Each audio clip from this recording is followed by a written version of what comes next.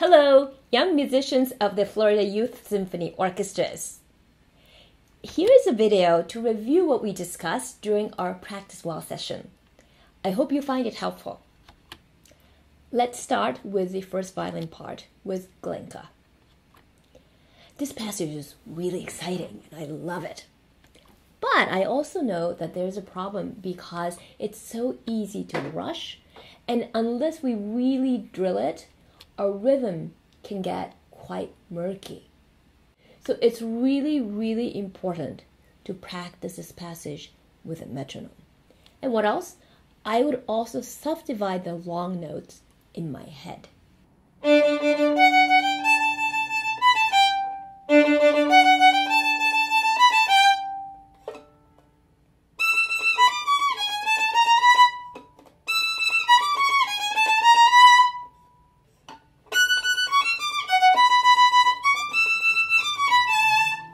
Here are some of the other things that I would do in this excerpt. I need to plan my bow usage and distribution. We're somehow always expecting that we're going to land on the down bow on the beat. But in this particular excerpt, in the bowings that I see marked in the part you provided, it actually won't turn out that way to play every beat on a down bow. I would therefore practice these passages with a special attention, deliberately telling myself that the beat comes on an up bow. This is to prevent confusion when we're actually stressed out. Under stress, unless otherwise so drilled, the hands often want to go back to what feels more normal and usual. So we have to really teach our hand that the beat falls on the up bow in this excerpt.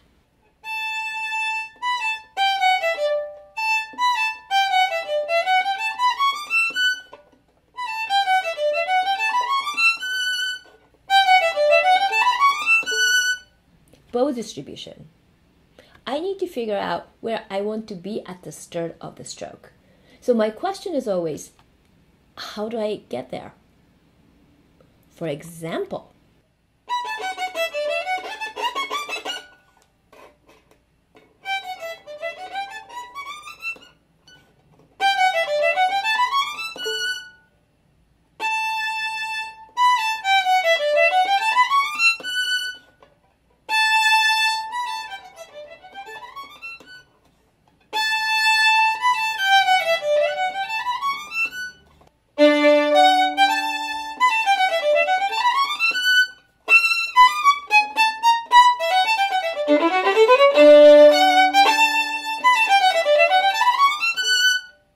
there are lots of bow distribution and planning that have to happen in this excerpt.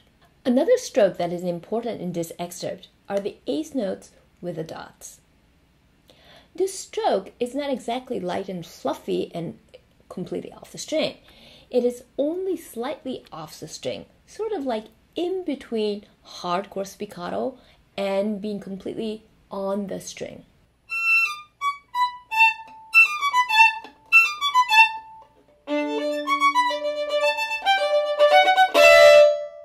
What else besides the details of bow planning do we need to do here? We need to figure out the shaping of the phrase. Let's take this passage and figure it out. Even though this is all eighth notes, there's still musical shapes here. Sequence 1, for example, starts at 8 before A, and the second sequence starts at 4 before A. And within each of the sequences, it starts low and goes up to the high D.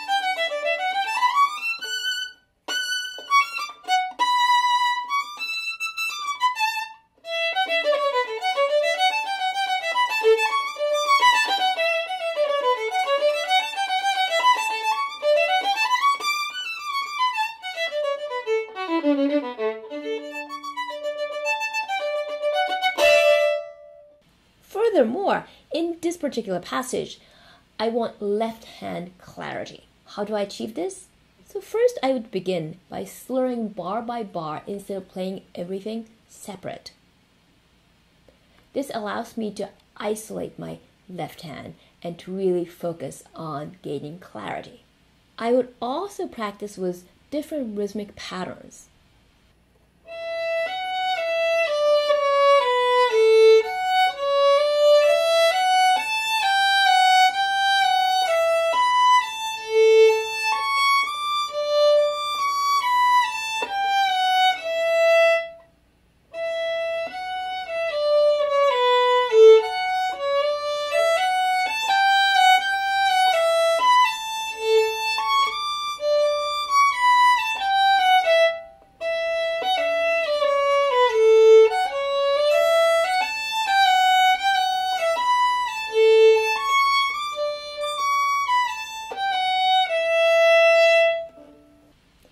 You might think that there's a lot to do for not so long a passage, but practicing takes a lot of details.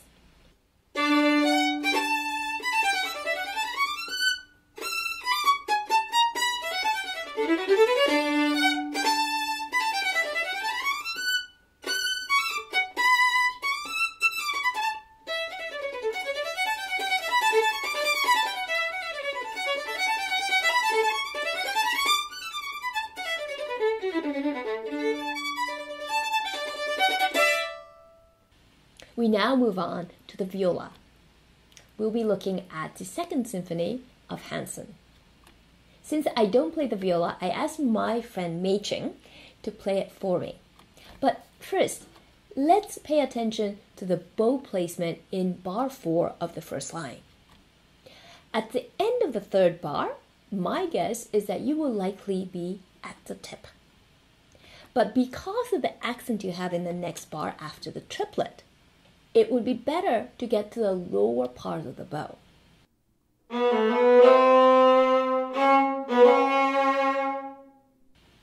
It's also the same problem in the next bar. Another thing we want to look at is how to play the septuplet. It comes with the crescendo to the fortissimo. And we have to make sure every note can be heard. To achieve this crescendo, we need to use the bow speed and change it.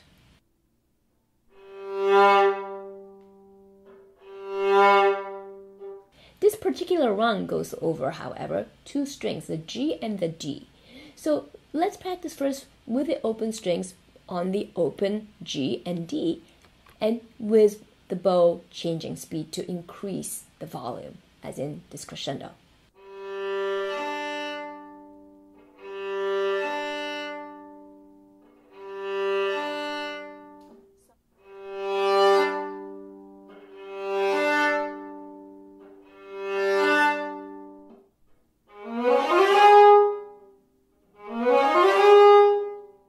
Let's also look at the second and the third bars. Both down bows and up bows have an accent.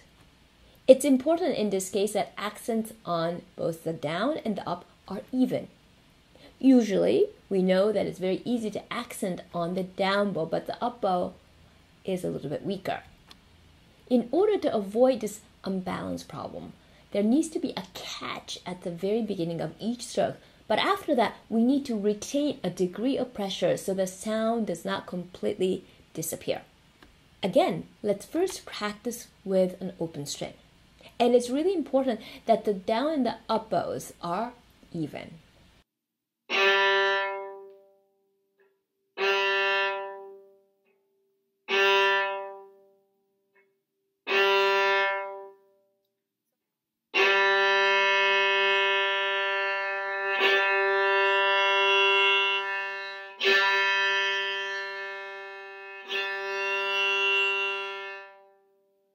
We can now add back the left hand.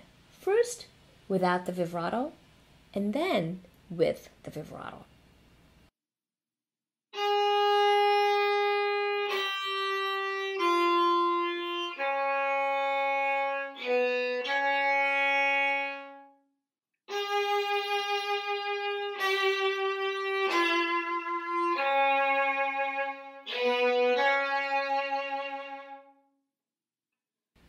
To summarize, let's listen to Mei Ching playing the entire excerpt.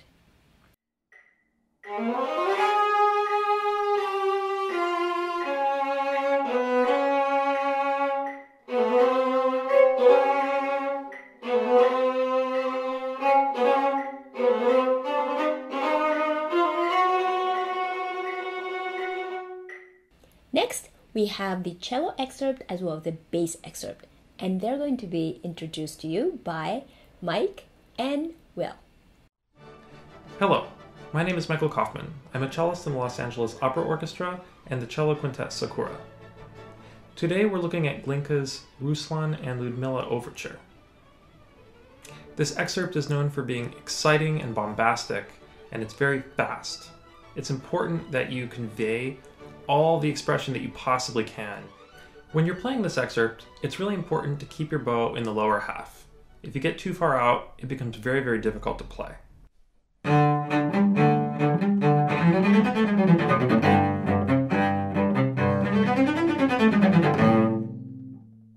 The first challenge that we come across is the half note in the first bar, followed by 2 quarter notes.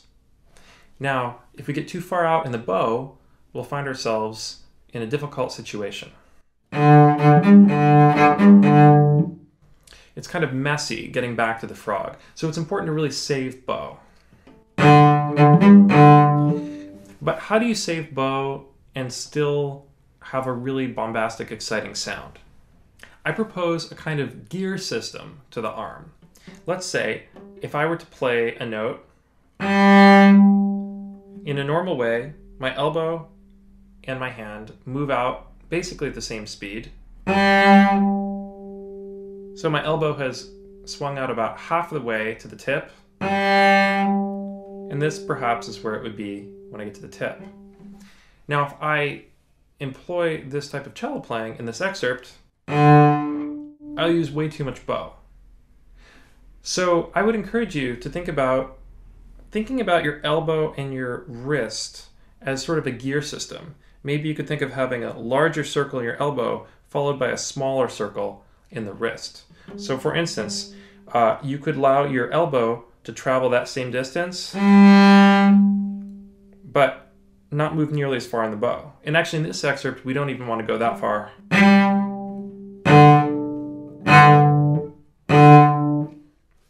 When practicing this excerpt, I would recommend actually starting completely smooth. Maybe play it through slurred once, then play it legato. This way, it's much easier to actually hear the musical line form throughout the phrase. It's also easier to coordinate the two hands. And frequently I find that when people try to play fast music, the left hand can get quite tight. The bow also gets very tight. So if you can really focus on freeing up your bow arm, a lot of times that can help the left hand move much more fluently. For instance, I might approach the beginning of the second line like this.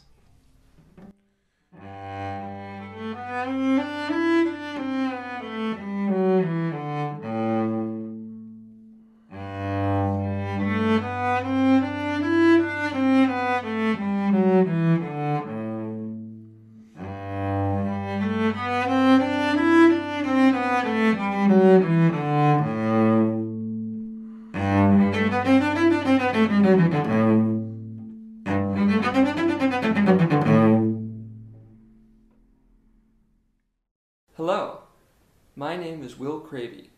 I'm a bass player in Amsterdam in the Netherlands, and today Midori has asked for me to share with you some tips for how to approach the fourth movement of Beethoven's Fifth Symphony.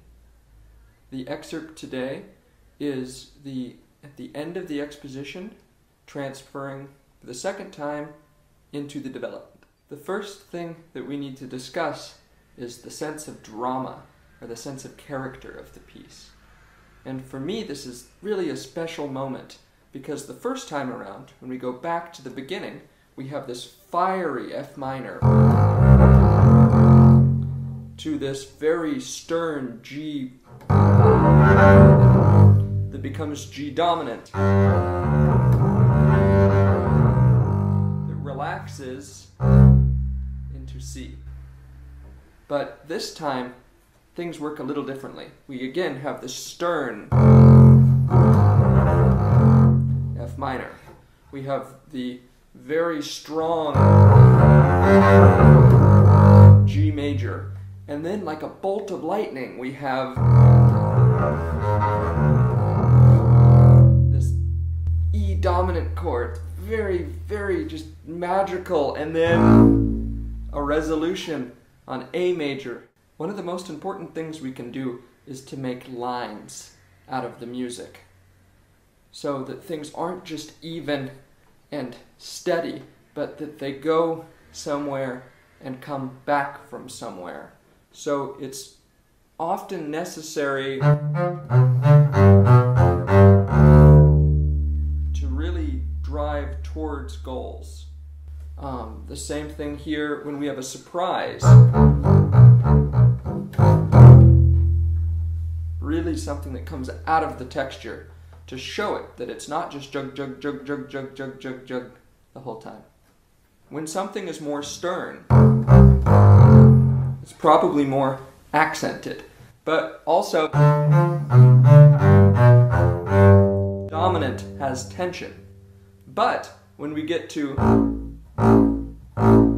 we want to dissipate that tension. So not something that's sluggish or that stops, but something that's lifted and really light and elegant. So how do we address the difficulties in this passage? The piece is fairly quick, it's loud, it's low, and has lots of arpeggios, so lots of moving up and down the instrument. Well, the first thing that I would address is for loud and low, we can't use something small or even something kind of large. We need to make use of the whole body.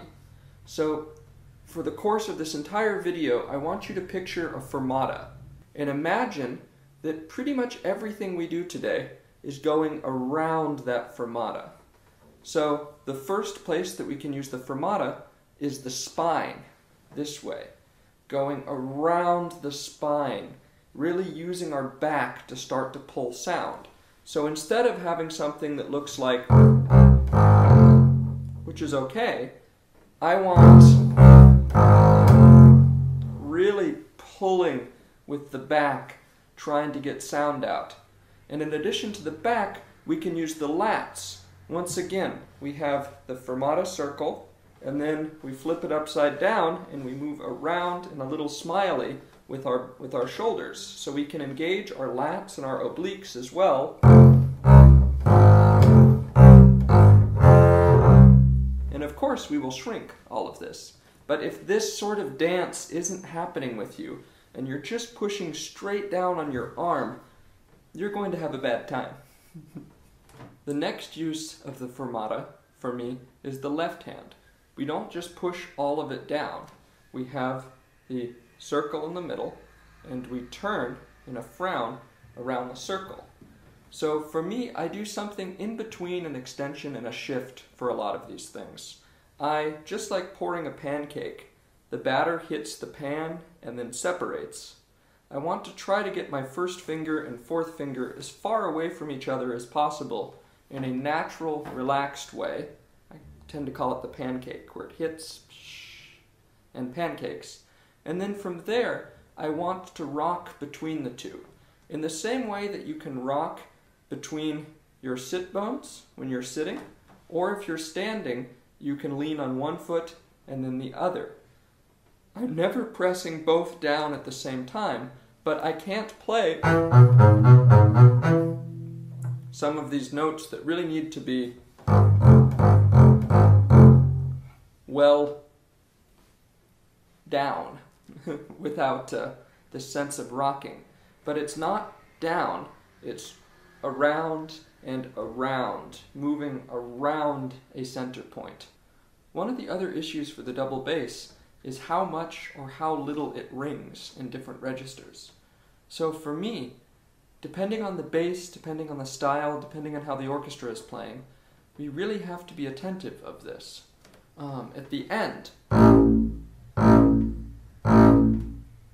we have to dampen the A string and not let it ring. In the opening, some orchestras will really have defined spaces between the notes. Other orchestras, where the hall is perhaps a little bit more dry, will have wall-to-wall sustain. I suggest practicing 3 different techniques for figuring out what to do in any given circumstance. First, I always suggest playing things through pizzicato, so you can hear absolutely perfectly if the left hand is really down and sustaining. The second trick that I would use is